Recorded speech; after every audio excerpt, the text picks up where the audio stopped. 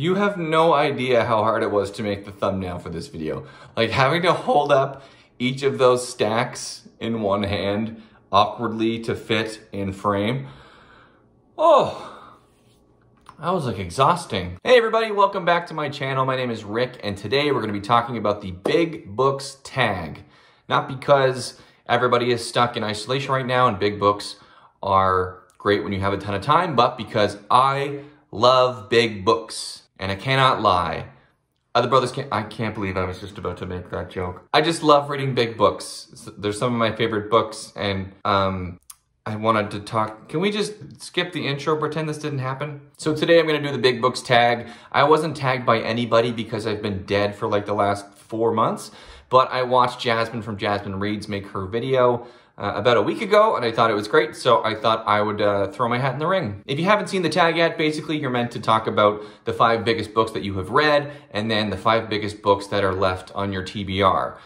I don't know if these are the 5 biggest books, A, that I've read, or B, that I want to read, but these are kind of 10 books that I'm excited to talk about. So I'm just gonna go in that direction with it. I just think it's gonna make for a better video. I'm gonna start with the 5 books that I actually have read because I can talk about them a little better. Because the latter half of this video will be one of my worst nightmares, and that is talking about books that I have not read yet. It weirdly freaks me out, and I'm already dreading the back half of this video. So let's get started with books that I actually know and like and can speak to. The first book that I'm gonna talk about, which clocks in at 897 pages, is probably my favorite book of all time, and that is I Know This Much Is True by Wally Lamb.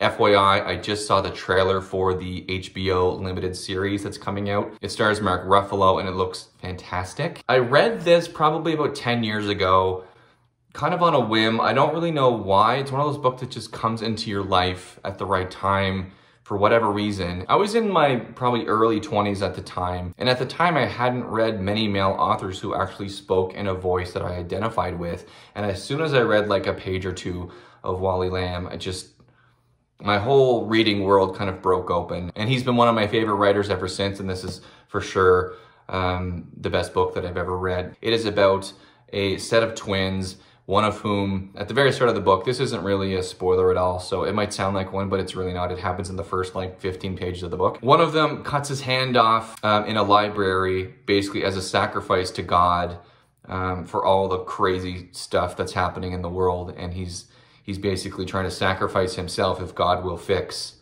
everything. And then the next 900 pages or so is just about the relationship between these two brothers, trying to get him back to a point of sanity while he's in like a mental institution, basically. It's one of those books that it's so character driven, it's hard to really describe in a way that makes it sound interesting. The best way that I recommend this book to people is read the first 20 pages. If you're not interested, put it down. If you don't put it down, you'll never stop. It's just that good. The second book I'm gonna talk about, which clocks in at 959 pages, it was my favorite read of 2019. I did a big, long, exhaustive video on it, and that is Gone with the Wind by Margaret Mitchell. This book just blew me away. I won't talk too long about it because you can just go back 10 or 12 videos and you can find me talking about this, but this was probably the biggest reading surprise, maybe of my entire life. I never thought I would ever read this book and kind of picked it up on a whim just because I found such a gorgeous version of it in a used bookstore. Started reading it and I just couldn't put it down. I read it twice in just over a month. And yeah, it was one of the most surprising, most mind-blowing reading experiences of my whole life. I made a 25-ish minute video on this because it takes that long to talk about. The most interesting part of Gone with the Wind to me is how unbiased I was towards the material. These are the types of people I don't identify with. This is the type of story I don't identify with.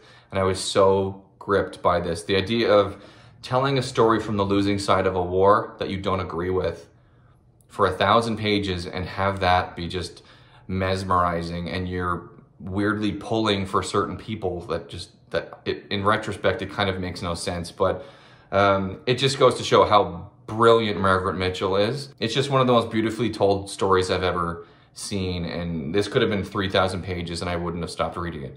It's that good. Book number 3 comes in at 866 pages in hardcover, and that is 4321 by Paul Auster. This is one of the most inventive books, not only that I have ever read, but I think that's ever been written. And if you're not familiar with 4321, it has one of the most interesting narrative structures of all time. Basically, this book follows a man through 4 divergent paths in his life. So essentially, it starts off with his birth, and each chapter, it's harder to describe than I thought it would be. Basically, okay, so at the start of the book, it's this. At the start of the book, Archibald Isaac Ferguson is born, and then okay, I hate when people do this, but I'm having such a hard time describing what this book is about that I'm just going to read the inside jacket copy because I think it does a lot better job of it than I was doing. So when Archibald Isaac Ferguson is born, Ferguson's life will take 4 simultaneous and independent fictional paths.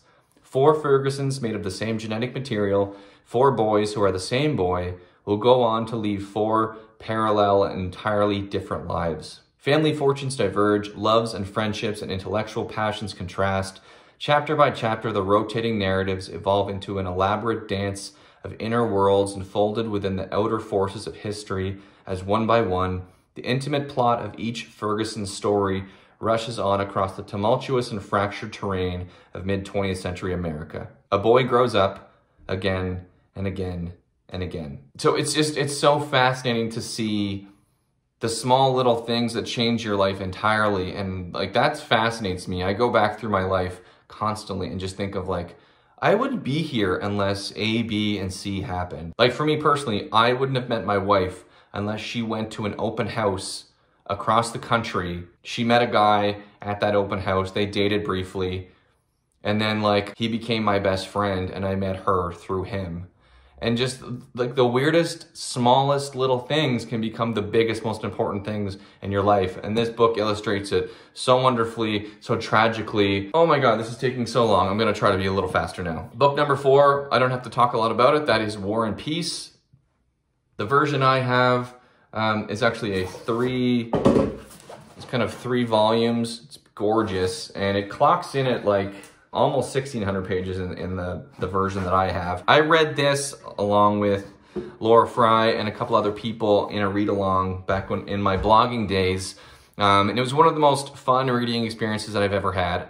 I'm not gonna hold the book up, it's literally, it's so heavy. I didn't love the book. I loved the experience of reading the book, and I loved reading it alongside a bunch of really smart people who were pointing out some things that I wasn't noticing. And it's nice actually when you're reading a book and you don't love it, but you get to see someone else love it. That was my favorite part of it, I think. You get to enjoy the book kind of vicariously through other people. And book number 5, which might be the biggest single volume book that I own, and that is To Green Angel Tower by Tad Williams, book 3 in the Memory, Sorrow, and Thorn trilogy, which is absolutely gigantic. Look at it next to my head. This book is so big that in the mass market paperback edition, which a lot of fantasy, or all fantasy, was being published that way in the mid-90s when this came out, it had to be split into 2 books when it went out of hardcover. It was that massive. This is the final book in my favorite trilogy of all time, Memory, Sorrow, and Thorn. I've talked about Tad Williams, I think, a lot on this channel because not nearly enough people read him. It's crazy to me that this trilogy isn't like super widely read. It is so brilliant. It's such a wonderful response to the classic Lord of the Rings story. The plucky youngster that has to go out and kind of save the world. This tells that in such a beautiful way, but also really turns it on its head at the most important times. And it has like literally 5 or 6 of my favorite characters in all of literature is in this series. Oh, I love it so much. Okay, so now we get to the part that I hate, talking about books that I know nothing about. And when I say this, I literally know nothing about most of these.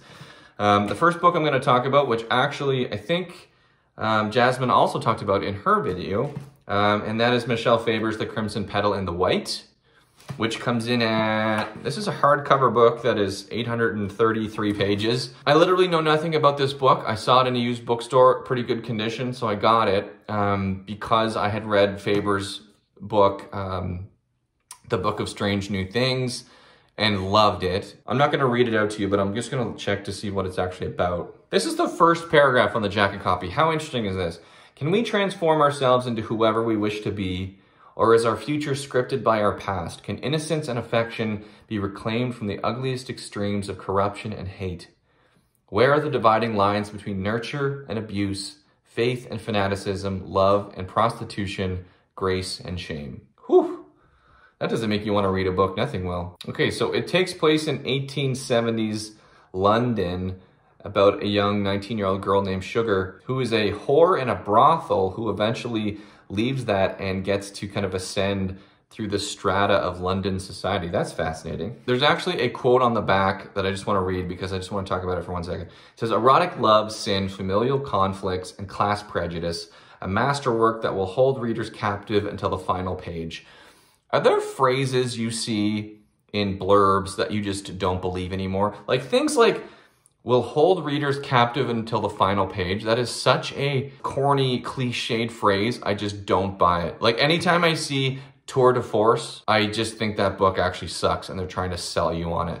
Like that makes me a little nervous. The next book I'm gonna talk about is not Moby Dick, but thematically it's very relevant because it's kind of my white whale. And that is a 1,030 page book called The Instructions by Adam Levin. This isn't the longest book I own, but it's certainly the thickest book I own. This is like, I don't understand, like, obviously the publisher wants this to be a big epic book and they want you to think that it is as soon as you pick it up because it is. But like, some books are just needlessly thick. Like that doesn't have to be that thick. Like I just wanna, like, these two books are basically the same length.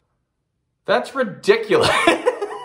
That's like less than half the width. That's insane. Yeah, The Instructions is kind of the book that I've wanted to read, kind of my rainy day book for the last 6 or 7 years probably, and I just haven't gotten up the courage to actually read it. So the book takes place over 4 days and it follows this kid named Gurion Maccabee, who's been kicked out of 2 Jewish day schools and has been sent to this place called the Cage, which is kind of a school for kids that have been misbehaving. And when he was expelled from those other schools, he was cited for having acts of violence and messianic tendencies. So it says when he goes to the Cage, Gurion becomes a leader of a very different sort with righteous aims building to a revolution of troubling intensity. Yeah, it's so exciting to me and also so terrifying. This is the book that, with all the free time that I have on my hands this summer, I really hope I get to this, but based on my track record, I probably won't. The next book I'm gonna talk about, the one that I was holding up against it,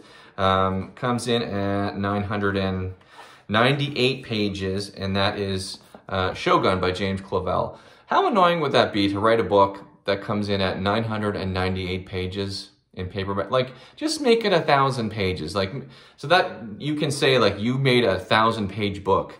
Like, that would annoy the crap out of me if I wrote a book that ended up being 998 pages. I think Shogun's another book that most people kind of know enough about, so I'm not going to go into huge detail about it. It's about a bold English adventurer, an invincible Japanese warlord, a beautiful woman torn between 2 ways of life and 2 ways of love, all brought together in an extraordinary saga of time and place, aflame with conflict, passion, ambition, lust, and the struggle for power. And there's a quote from the New York Times book review that says, "I can't remember when a novel has seized my mind like this one. It's not only something you read, you live it." The next book is probably the one that people have read the most watching this video, and that is 1Q84 by Murakami. This is a bit of a cheat. This book, this version I have is actually split into 3 books. I've actually read book 1 a couple of years ago, and for whatever reason I stopped because I was loving it. Oh, actually, I know why I did stop. Because it's so long, like the book, it's gotta be, oh my Lord, are you kidding me? 1,157 pages long. What I usually like to do with huge books, I'm just gonna put this back in the slipcase so then I can keep talking to you without being distracted. What I usually like to do with huge books is read them, but I also listen to them intermittently on audiobooks. So while I'm kind of traveling or going back and forth to work, I can still technically be reading the book even when I can't physically be reading it. It just helps me tackle it better. And I did that with this book, and the audiobook just totally sapped the life out of it for me. It's just one of those really bland narrations that just turn a book that was really interesting and fun into something that just feels like a slog, and that just totally sucked the life out of it for me. So I definitely want to get back into it. Now that I say that out loud, it just pisses me off that that's what happened, because I was really, really liking this when I stopped reading it. So yeah, I'll get back to it for sure. I really liked it.